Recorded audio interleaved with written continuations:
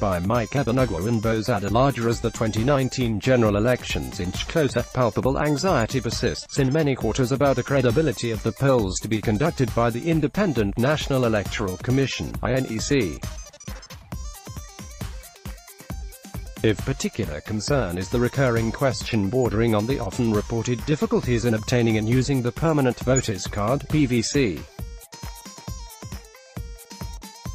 It is a concern which the INEC chairman, Mahmoud Yakubu, and his team have been compelled to address, especially while responding to repeated questions pertaining to the Commission's readiness and capability to conduct free and fair elections in the country. Against this backdrop, Sunday Vanguard recently visited some PVC distribution centers in Oyo, Lagos and Ogun states. Indeed, the visits revealed that apart from having difficulties procuring the PVCs, many are also ignorant about what the use of the PVCs entails before and during elections. For instance, one Mr. Adeoyo Fidelis, who resides in Ibadan and works in Lagos where he registered for the elections, has had a bitter story to tell procuring his PVC. In the light of his inability to get the PVC, he had gone ahead to re-register in Ibadan believing it would be easier to get it there. Unknown to him, since his fingerprint had earlier been captured, his new registration was automatically voided. A fingerprint analyst, Mr. Paul Olafemi, who served in the fingerprint department in the Central Criminal Registry (CCR), Alagbon, Lagos, believes that this applies to many who may still be going around in search of PVC. For Madam Adedeji Temilolua, who once lived at Ketu Alapere but relocated to Ikorodu in 2011, it was a harrowing experience collecting her PVC. In the process of trying to register, she visited an Ikorodu center for weeks, leaving her home every day by 5 a.m. for the center, but each day the story was the same. Her number was nowhere near being attended to. Out of several people with same problem, as the machines could only capture 100 daily. Her agony only ended after a sympathetic neighbor who was close to the end of the queue allowed her to be attended to. But her relief was short-lived, as it turned out that though the PVC has her features, it had the name of another person, hence her registration was voided. Furore over PVC collection in Ekiti. Incidentally, the stated challenges are already playing out just before the July 14 Ekiti state governorship election. Indeed, there are reports of thousands of potential voters besieging the Ado-Ekiti office of INEC to demand for their PVCs.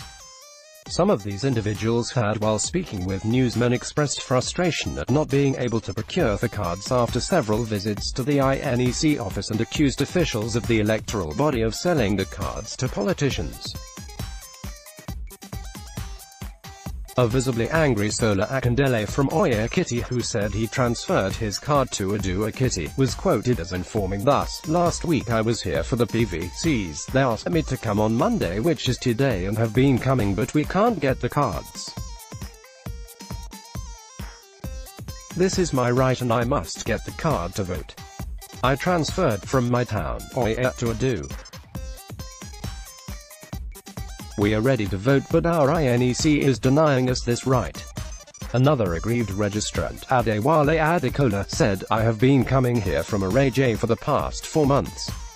I use N300 for transport fares on daily basis. I arrived here since 7 a.m. and we have been waiting. This is almost 11 a.m. They have always been asking me to come back. It does appear that they have sold our cards. They are even using the police to harass, but we won't accept this. PVCs cannot be sold INEC." But reacting to the allegations, the INEC spokesman in the state, Taiwoji Badajisan, dismissed the claims of the sale of the cards. He explained thus: "The allegation that we have sold PVCs can't be true because there is no way it is possible for someone to use another person's PVC. No one can collect the cards by proxy. It is just some of the unfair criticisms we get from the members of the public." allegation to rig a kitty election. Apart from that, INEC officials have also been called to react to certain allegations attributed to the state governor, Ayodele Fayose, chief of which is that INEC is planning to rig the July 14 Ekiti governorship election. In a release signed by Rotimi L. Oyokanmi, Chief Press Secretary, to the Chairman of INEC, the Commission has posited thus: "We wish to state unequivocally that the allegations are untrue and baseless." The Commission has since November 2015 successfully conducted elections into 180 constituencies. These include 5 governorship elections carried out in Kogi, Bayelsa, Edo, Ondo and Anambra states. So far, nobody has accused the Commission of rigging any of these elections. All of the election results recorded so far testify to INEC's ability to ensure that only the voters determine who wins an election. We wish to emphasize that it is impossible for the Commission's officials, any individual or group for that matter, to preload the smart card readers, SCRs, or provide ballot papers for stuffing as alleged. Indeed, the SCRs, which perform the 3 functions of identifying, verifying and authenticating the voter and the permanent voter's card, PVC, can only function on the election day. Crisis of PVC collection. Others. INEC chairman explains incidentally the difficulties procuring the PVCs and other issues capable of undermining the Ekiti state election and the general elections next year were expressly addressed by the INEC chairman, Mahmood Yakubu, during a session with some journalists in Lagos. Reacting to a question on the reported challenges in getting the PVCs, he had explained thus: "It is not getting the PVCs that comes first, it is registration, availability of the PVCs and the collection of the PVCs. There are 2 dimensions to this issue. First is the ongoing continuous voters registration exercise, and then there are the uncollected PVCs from the past exercise, particularly the 2015 exercise. We have told the nation that we have a little over 7 million uncollected PVCs from the 2015 general election. We have also given a breakdown of the uncollected PVCs on state-by-state basis, of which Lagos has the highest with 1.4 million. The Commission has consistently operated the policy of collection of PVCs and not distribution of PVCs. If we are to distribute, in no time there will be no PVCs, but we have placed emphasis on the registrants to collect the PVCs. As at the 14th of June, a little over 500,000 PVCs have been collected. But let me say categorically that the Commission is not planning to burn the uncollected PVCs, as there was a report attributed to one of our resident electoral commissioners that the Commission is intending to burn the PVCs. They are available for collection until close to the general election. We have tried a number of mechanisms to ensure the collection of the PVCs. Like in Lagos before the last local government elections, we collaborated with the State Independent Electoral Commission and our staff carried the PVCs from location to location, yet the rate of collection is still very low. Also, the law says that INEC should register Nigerians as they turn 18 on a continuous basis.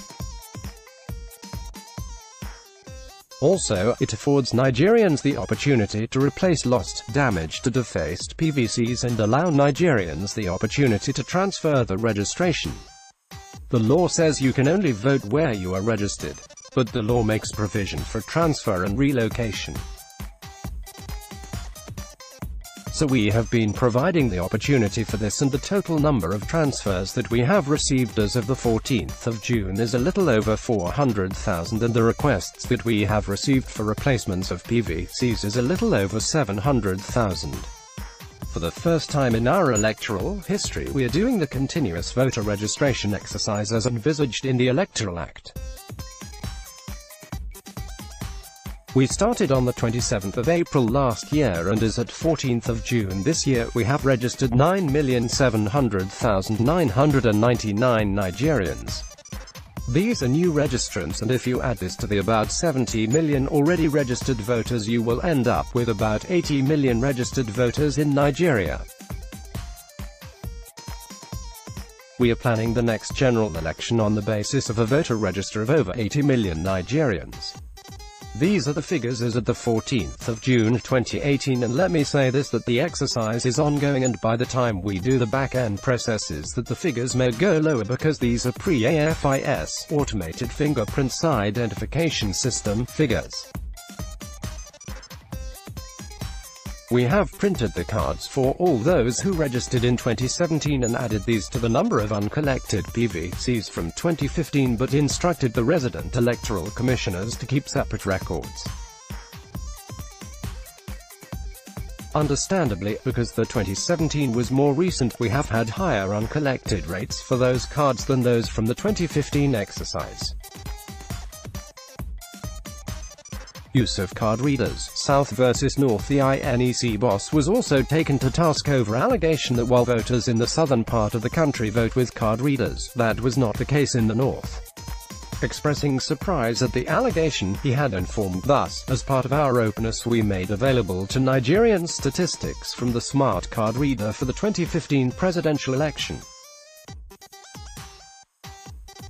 Each smart card reader stores information based on the PVCs, so we are able to know how many people voted, and we are able to disaggregate the data, and we have provided the information. The smart card reader performs three functions. 1. It confirms that the card is from INEC, not cloned, because the machine cannot read a card not issued by INEC. 2. It confirms that the person who presents the PVC is the actual owner of that card, because once the card is inserted in the smart card reader, your picture shows, your personal details show, name, date of birth, and then we cross-check the information on the manual register at the polling unit. In addition, the smart card reader authenticates. By that we mean, it confirms your biometrics. People can look alike facially, can share the same address, share the same date of birth, but the only thing that distinguishes you from any other person is your biometrics. So, it confirms that you are the actual owner of the card. Given our previous history of multiple voting, dubious voting and all that, so the smart card reader checks that. However, if the smart card reader is unable to read your biometrics, we have the incidence form. The incidence form is supposed to be a further guarantee that the person whose card was read by the machine is the actual owner of the card. But if the machine is unable to read the card, you are not disenfranchised, you were given the incidence form. From all the 180 elections we have conducted since 2015, we realized that we had issue with the incidence form.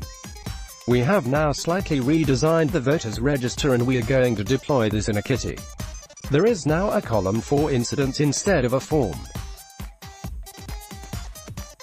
If the machine is unable to read the biometrics of the voter, the presiding officer simply ticks off, and this will also enable us to have a superior turnaround time for voters when they go to vote.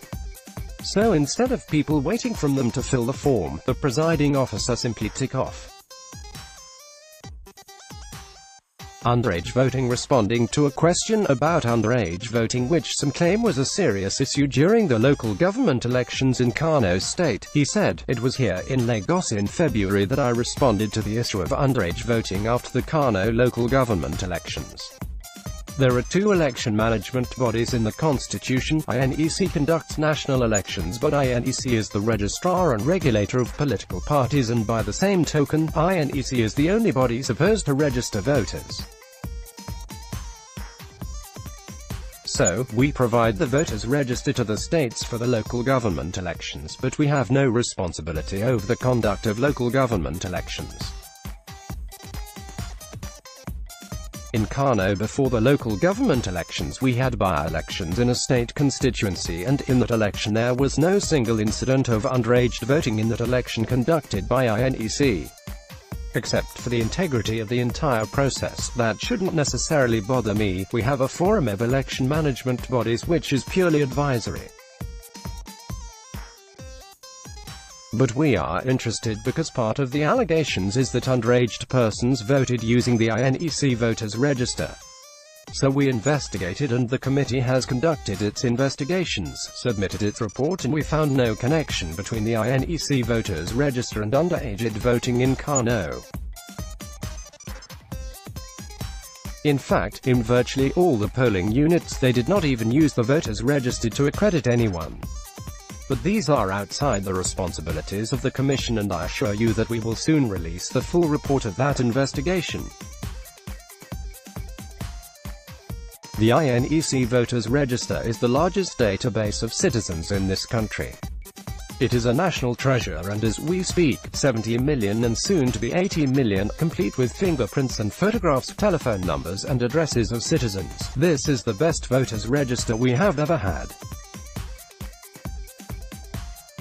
You know, there used to be fresh voters registration for every election, but that has stopped, and what we now have is continuous voters registration. So, we need to continue to strengthen the voters register.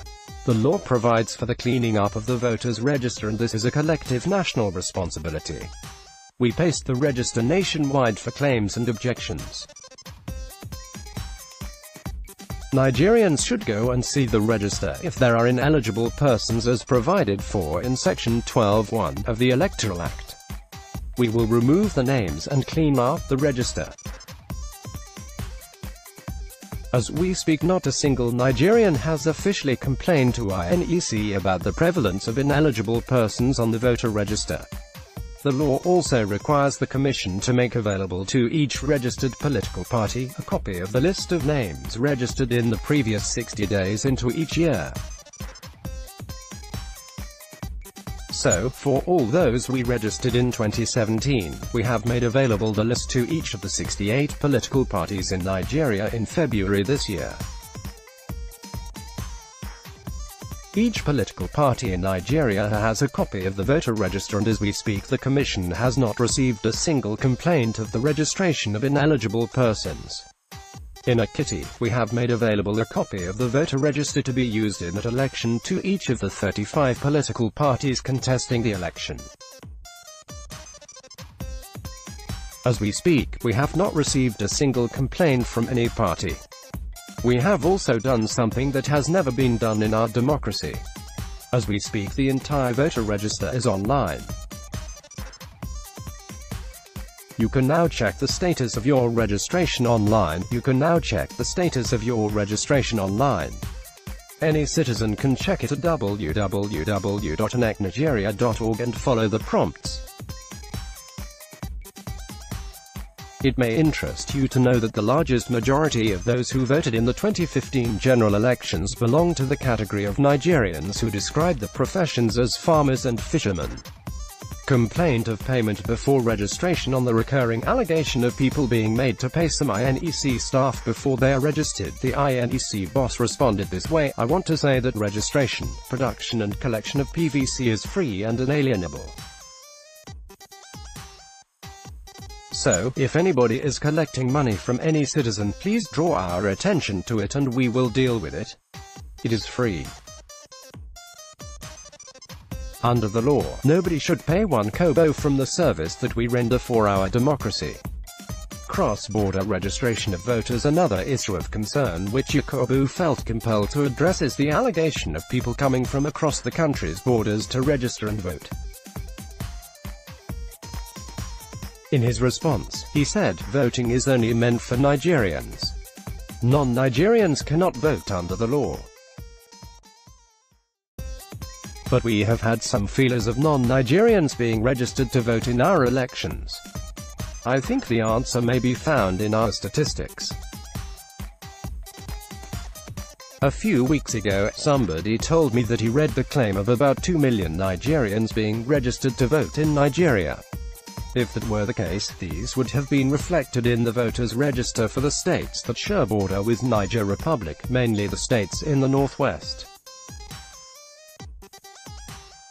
But as you can see from the figures for new registrants by geopolitical zones, the Northwest is actually not higher than number 4 out of the 6.